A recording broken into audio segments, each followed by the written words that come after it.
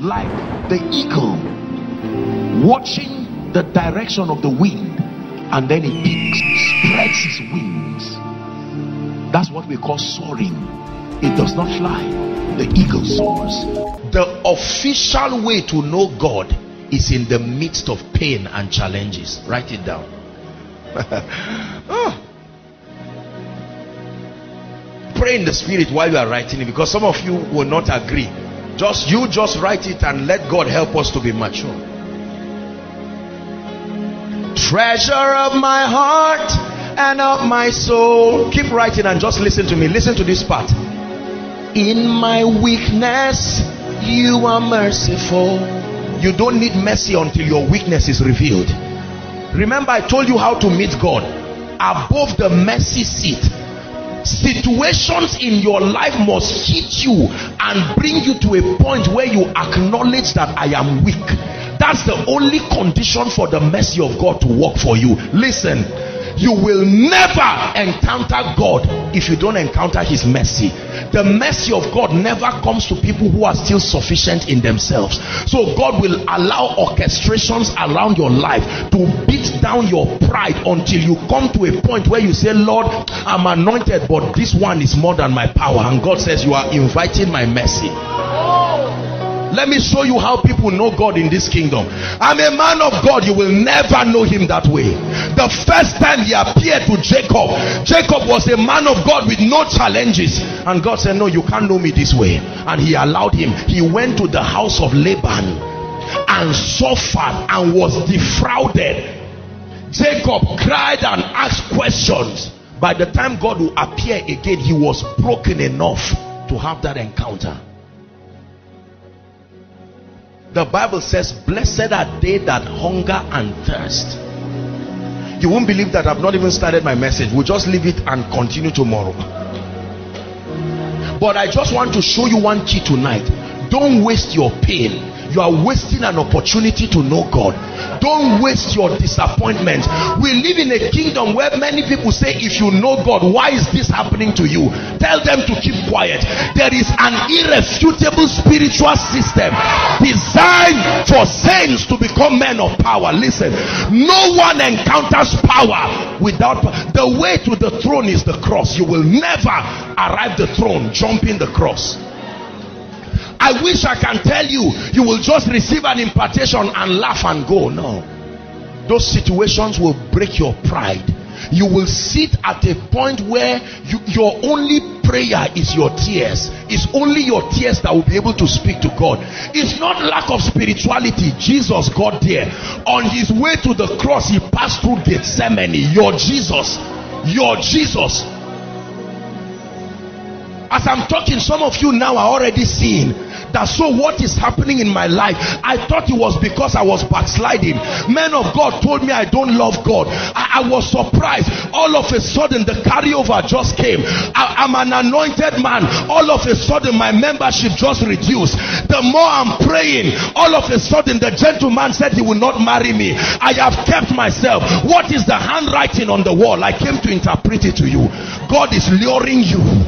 He wants to introduce his mercy, but his mercy will never come to people who are sufficient in themselves. Treasure of my heart and of my soul. Listen very carefully. It's in my weakness you are merciful. When you pass through that, you will not open your mouth to criticize any man, because you know that we are all products of God's mercy.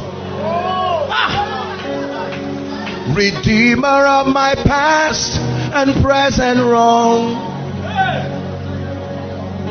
you're the holder of my future days to come. Listen, there was a time in my life I fasted, I prayed, no open door, no breakthrough. No, come on. Don't let anybody lie to you that it just. Ask every man of God who is honest with you. They will tell you that the anointing only comes on scars. The anointing doesn't come on fresh skin. There must be a scar, a testament of endurance in the spirit. He said, let no man trouble me. I have my scars. I didn't jump classes in the spirit. Listen, You are listening to me right now everywhere. You are writing a name of God through your pain. There is something you have gone through, and God is saying, don't waste it. I will be glorified in this. When you pass through it, in that experience, listen, you see, there are, let me have one young lady come here, please. Let me just, you, anybody, please come quickly. Anyone, choir. You are not a lady now, gentlemen. Come, can you come up? This lady can be, I apologize if you are somebody's wife, just an example. Are we together? Now watch this. This young lady, it's easy for her to come to church and they say God is faithful, God is mighty. There is no, her experience has not captured the need for that revelation. Her life is too innocent to understand that dimension. She's never been disappointed. They've always paid school fees for her. Everything has been rosy. So when they say let's cry for message, oh God, pastor, don't waste our time, and God says don't worry, there is already a curriculum that will force her to need that sermon. You continue to walk. One day she enters a relationship with a gentleman, and all of a sudden she turns to young ladies and says, this thing is so easy. What are you praying for a life partner for like this? Keep going. One day, when she has announced to everybody that she wants to get married, then the gentleman says, I'm not doing again. And you allow the lady, all of the supposed shame and embarrassment brings her to the point where she will now join you to sing that song. Now she has an experience that forces her to need the mercy of God. The mercy of God is not for sinners. It's not just an attribute when you have sinned, maybe like done something wrong. The mercy of God is the system that authorizes his presence to meet you. I'm showing you, remember we are discussing Exodus 25, that it is above. If the mercy seat is not there, I am not there. If your life is too innocent of an experience that needs me, you will not find me. Treasure of my heart and of my soul, it's in my weakness you are merciful. Hallelujah. So this lady comes to a point where she's broken. Ordinarily when she comes to church to kneel down and worship, she's one, there's a guy looking at me somewhere. You are too alive for the mercy of God. But there is a way that she will return for service that night, unusually early. Number one, that's a sign that mercy is about to come. Number two, they raise a song that has nothing to do with kneeling down, and the lady is already crying and rolling, and you want to quickly touch her. God says, don't you dare touch her, leave her. It is that condition I'm looking for. There is a name for it. It's called a broken and a contrite spirit. It's a posture in the spirit that cries for help from heaven. Are we together? And the lady comes and says, Lord, I know that I'm beautiful, but now I have a confession. Every time they say a man can receive nothing except it is given, the truth is I never believed it, because I knew that my beauty was something to write home about. But right now, in sincerity, I acknowledge that you are the giver of everything. My encounter through pain has revealed to me that the race is not to the swift, and the battle is, you are no longer reciting scripture. Your life is writing something about God. Tomorrow, when this lady is counseling another proud young lady who will not listen, she will tell her, my dear, am I ugly? She says, no ma. Say, sit down. Let me give you a story. In 1971, I was not always this humble. I used to make noise just like you, but something happened to me. Some of you, it is because of your pain that you came for this meeting. Or the ordinary you will never come for this meeting. Yeah. It's in my weakness you are merciful. Have you ever had a challenge in your life that you sat down outside and not even mosquito could stop you? That's what pain, let me tell you, those are useful experiences. Pastors, let's be careful how we help people, lest we rob people of an experience that should lead them to the mercy of God. There are times that someone is so broke, God is about to give him an encounter as Jehovah Jireh. You want to quickly come and help him, God says leave him. This man will never believe that there is seed time and harvest, because he has been receiving harvest from seeds he didn't sow. So in his theology, he believes that you are just making noise. Leave him. I know my mother will send money for me in 2 weeks, and 1 month nothing happens. I know my other uncle will help me, and you just said that the uncle has gone abroad. I know that as soon as I graduate, this uncle will help me, and you hear that he has resigned. Then, like Jacob, all that you have, you must dismiss them. He had to tell the wives, I love you, but now go. You will interrupt my encounter. All my cattle, my possessions. The Bible says when he was alone. Do you know what it means for a man to be alone? It means everything you put your strength and confidence on, God brings you to a point where you know that they are wonderful, but they are not as needed as him. The jealousy of God will keep pushing everything that tries to be him in your life until you are left alone. Then he comes. When he comes to you, he comes in majesty.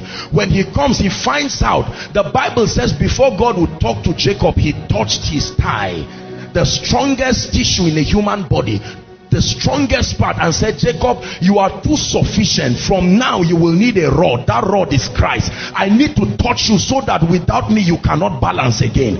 It's a state of inadequacy forever. I need to create a vacuum that only me can fulfill in your life. You don't need a rod and staff to comfort you when you are complete, but now I touch you so that my rod and my staff, they will comfort you.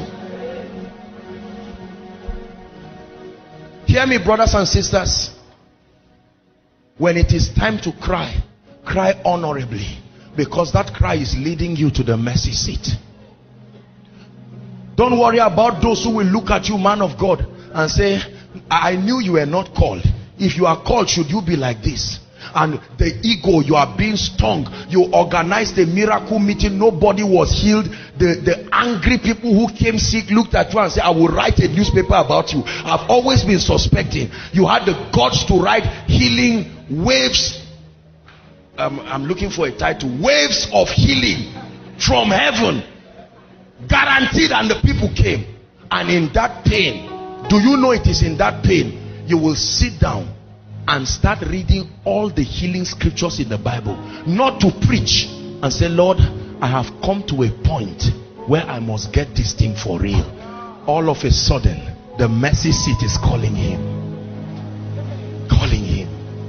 Until then, you are just reading, you studied Kenneth E. Hagin's books, oh yes, yes, and all that is stories. You must have a track record.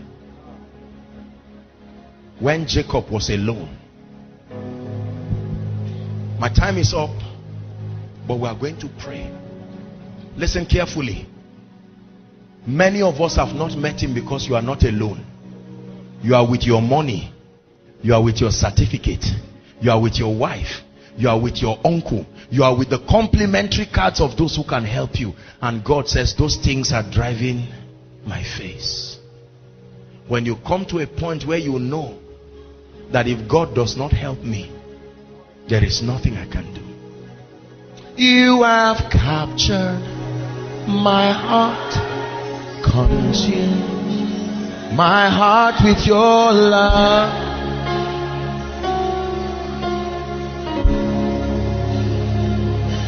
You have captured my heart, consumed. Hallelujah. The mercy of God is not as cheap as many people make it sound. Just because his mercy does not mean it is cheap. There is a posture you must assume in the spirit for mercy to work for you. God is speaking to someone here that in this conference you will find the anointing. But God's assignment tonight is to circumcise us of our pride and everything that will not allow his mercy work in our lives. Oh, I got a first class. You don't worry, a job is coming. One uncle told me something and God said, The race is not to the swift. There are people who graduated on their way going back home with their certificates. They died and were shredded into pieces. Many of us are ashamed of our pain. Many of us are ashamed of our stories. Can you allow your pain tonight invite the mercies of God? Who taught you that great people don't cry? Who taught you? One of the 4 living creatures that reflect the glory of God in the throne is the face of a man. God made provision for the humanity of men to be captured in the throne room. Part of the Christian experience allows for your humanity to find expression. Jesus wept. Listen to me, I'm speaking to you. Jesus wept. It is okay to cry. Some of you are sitting down right now. There are things that have challenged you, and you have been taught that if you cry, you don't have faith. Let me teach you something. Your tears call his mercy. You get to a point where you say, Lord,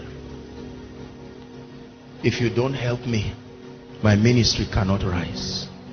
If you don't help me, I will never marry. If you don't help me, I will never have financial resources. Lord, I've come to a point where we can't build this church. It has remained at foundational level for 10 years because I've bragged all around that I'm a man of faith, and now I submit to you. You call his mercy. David was a man who mastered the mercy of God.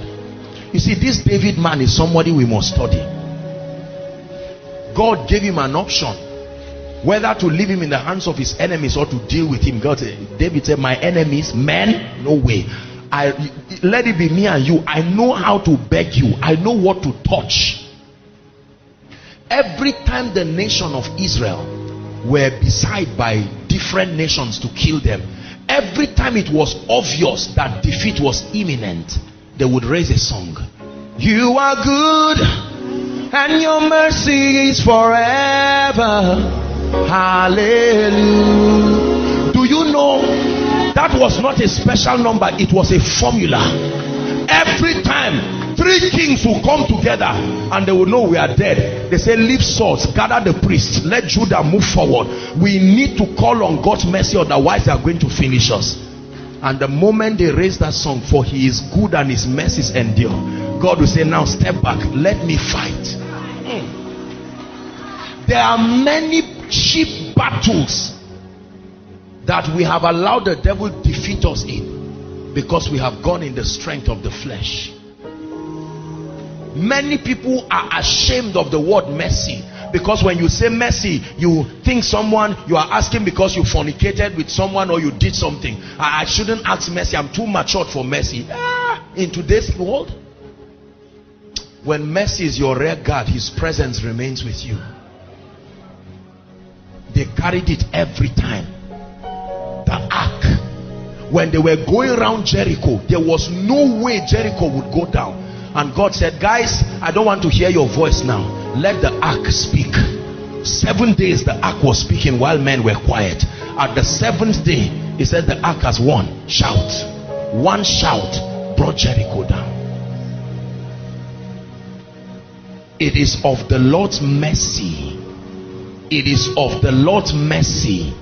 It is of the Lord's mercy that we are not consumed. Above the mercy seat, between the cherubims, that's where you will find me.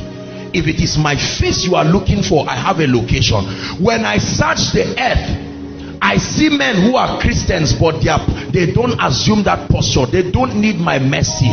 Their self-sufficiency receives my salvation but drives my mercy. So you are born again, but you never can rise. This man standing before you is a product of the mercy of God. I know it. I'm not ashamed to say it. That's why you see him do the things that he does. When you look at me, you are looking at a man who God has shown mercy and grace. He said, thou shalt arise and have mercy. I want to favor them, but favor cannot just come until mercy goes before it. So, oh God, arise and have mercy upon this family. Don't say we are tired, it's been witchcraft for 30 years, who will break it? I know I'm a man of God. You will sit down there in pride and watch it happen as if you are not born again. But you invoke the mercy of God and watch what happens. And God looks at you and says, no one has risen in your family.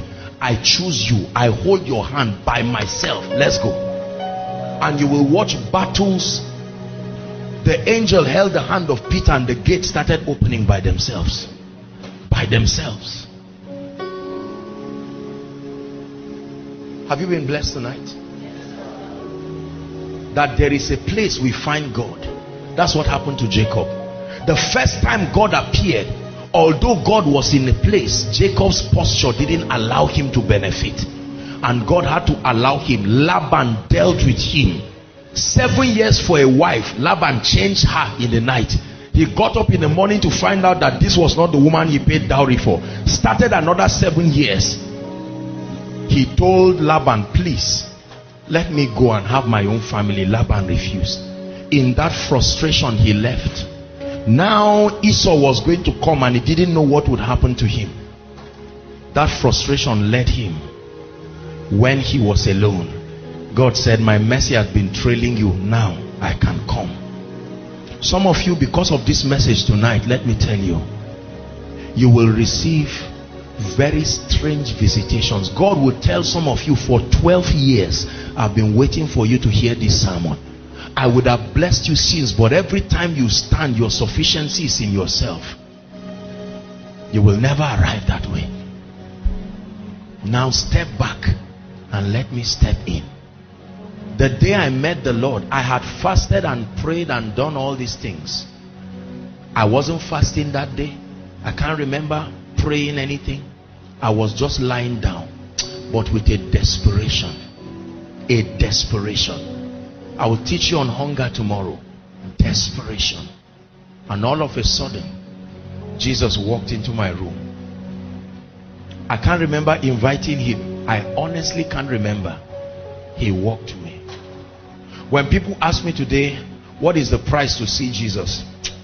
It's a bit difficult to answer. I can't tell you there is no price, but I can also tell you there is a price. The price is the price to get his mercy to come your direction. That's the price. When the mercy of God, in fact, it is the price for everything in the kingdom. If the mercy of God can come towards your direction, brothers and sisters, you will see people. Do you know in the Bible, many people did the same thing and God rebuked some and left some? Aaron and Miriam insulted Moses. The glory of God came, left Miriam leprous as snow, and then nothing happened to Aaron. How about God? Your grandfather worshipped idols, my grandfather worshipped idols, and all of a sudden God is lifting me as if they serve Jesus all over in our lives, and then he leaves you like this. The difference is mercy. You will never understand grace till you understand mercy. Most people who teach grace destroy people because they don't teach mercy. My life today, I repeat, is a testimony of his mercy.